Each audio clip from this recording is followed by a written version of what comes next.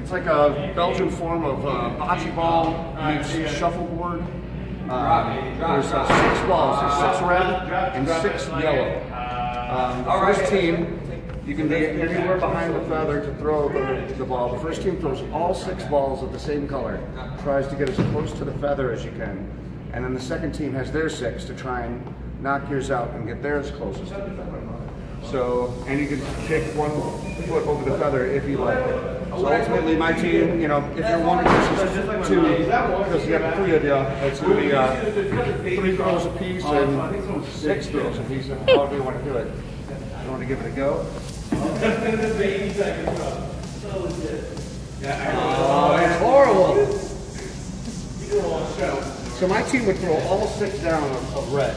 I'll give it one more go. That's not too bad.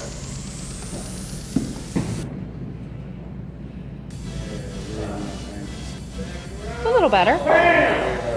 Oh, that's good blocker. Good blocker. That's good. Well, ultimately, my team throws all 6 down.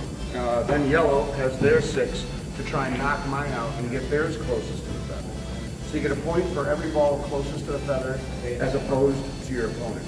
So if red has like the 2 of the closest next to the feather and yellow's the 3rd closest, red gets 2 points and they start from the other side.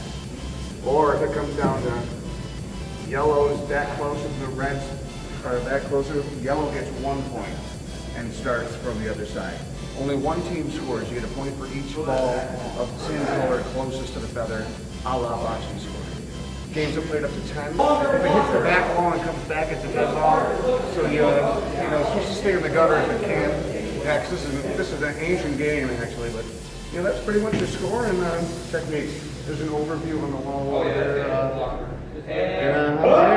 If you have any questions, let me know. You'll get the feel. You'll get the feel of it after. Okay. You start throwing. All right.